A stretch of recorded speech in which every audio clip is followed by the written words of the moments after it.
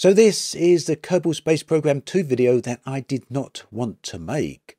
There's a very specific reason for that. I don't like complaining about games, but over the weekend something happened here. There was a development update which gave some, well, in my opinion, my personal opinion, that is some very disappointing news. What's happened? Well, the development team are going to slow down the release cadence of updates. These are the patches that are being issued to fix bugs and to fix performance. Now, so far, we've had 2 such patches. These have come in fairly close proximity to each other, maybe a gap of 3 to 4 weeks between each other.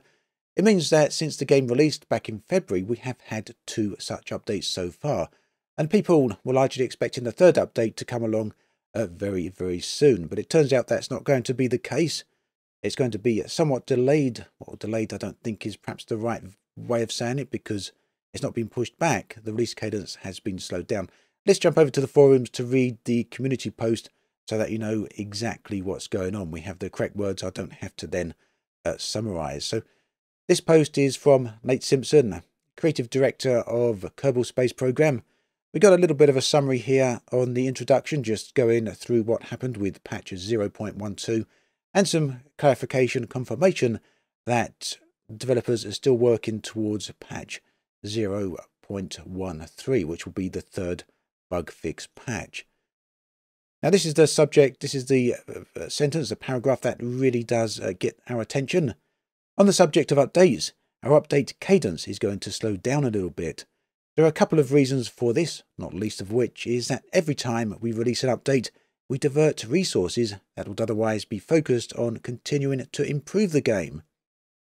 So this is, in my opinion, a very, very awkward sentence. It seems to be saying that they're slowing down on the patch updates, on improving the game, because when they do these updates, it kind of diverts attention away or work away from improving the game. So they can't improve the game because, well, they're trying to improve the game. That's a very awkward sentence.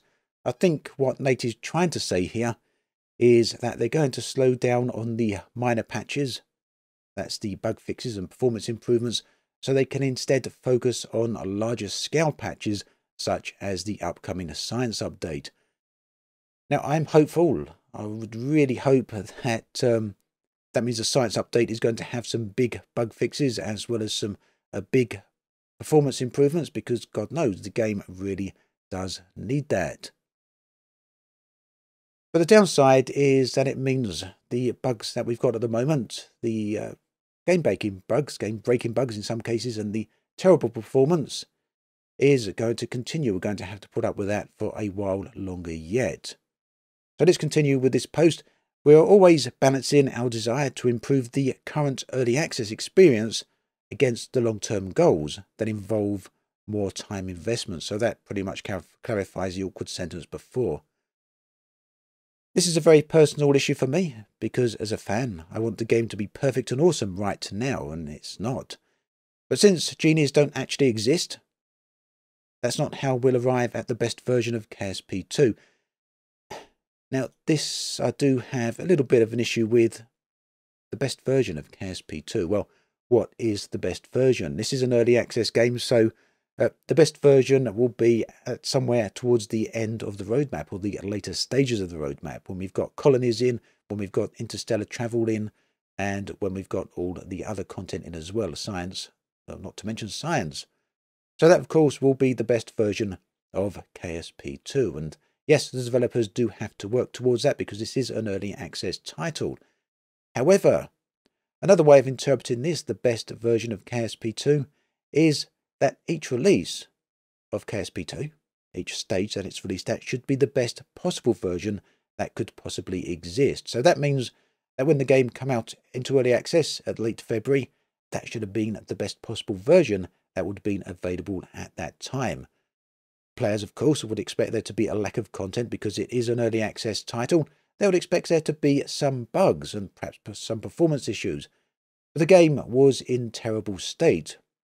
Fortunately, KSP has a wonderful community. A lot of people were very patient with that. It's an early access title. KSP1 started out in pretty poor shape.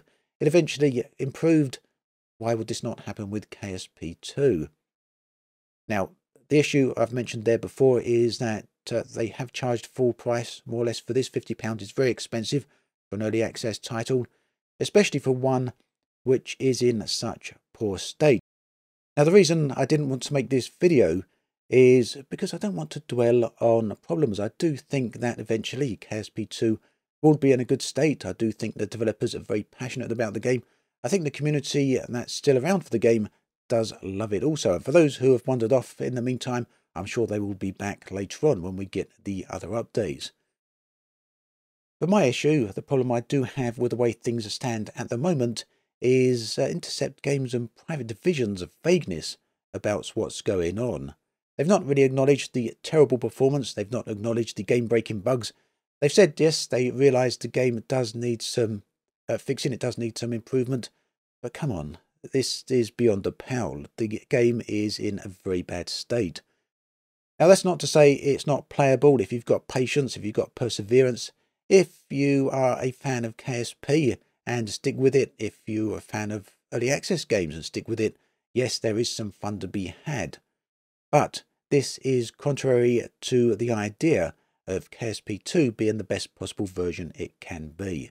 Like I say, there's two ways that sentence can be taken: the best possible version of the game that will exist at the end of the roadmap, and the best possible version of the game that should by rights exist with every update and every release. That's not to say that it should be perfect with every update and every release, but, you know, come on, acknowledge the problems that exist. And yeah, come on, but since genies don't actually exist, I don't know. So we will continue to release updates prior to our big science feature update, and hopefully a slower update cadence will mean that when they do go out, they contain more robust improvements. Again, a very awkward sentence there. So when their minor updates release, they should go out in a more of a robust state. We're still working out what exactly that cadence looks like, and I'll update you when I know more. So, personally, I don't have a massive issue with a slowdown of patch releases. That's by and large to be expected. I'd like to see them releasing at the previous cadence of 3 to 4 weeks, but you know, if they slow down 5 to 6 weeks is also fine. I think a gap of 2 months would be pushing it a little bit too much, but a slower release cadence is fine as long as we know what's going on. The silent treatment here is not something I like to see.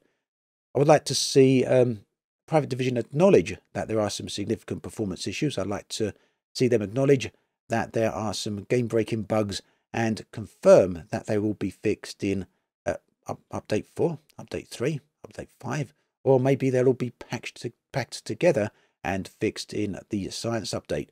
Or even, you know, just maybe it's a big long haul. We're going to be seeing these performance problems for a very long time, and who knows, maybe we'll be experiencing them for the rest of the year. Either way, I think it's past time now that one of these development updates did address this. It is the elephant in the room. A lot of people are talking about it, both on the Steam reviews, which have a very high negative review state even today. It's mentioned constantly on these forums, the official forums, even in reply to this very thread by Nate Simpson. You can see some of it on Reddit, although not too much. I think the people are quite happy over on Reddit, just getting on with various community activities and just playing the game, which is nice to see, by the way. So yeah, not at all the type of video I like to make. I don't like to be negative about any games, especially games that I like, especially games that have a passionate community and games that do definitely have a passionate development team. I've met Nate Simpson. He's a great guy. I've met some of the other developers there. Private Division, Intercept Games, all very nice people. Nothing against them personally. I just would like to see some of the PR and market speak being dropped here and a little bit of clarity going on to address that elephant in the room. So yeah, to summarise, a slower release cadence is fine. A few big updates per year, I'm also okay with that. Maybe we'll only get one science update this year, followed by the next step on the roadmap towards the end of the year or early next year. I don't really mind how long it takes. What I do mind, and what I think quite a lot of people do mind, is the lack of clarity in what's going on with the very poor state of the current game. So, yeah, let me know in the comment section below.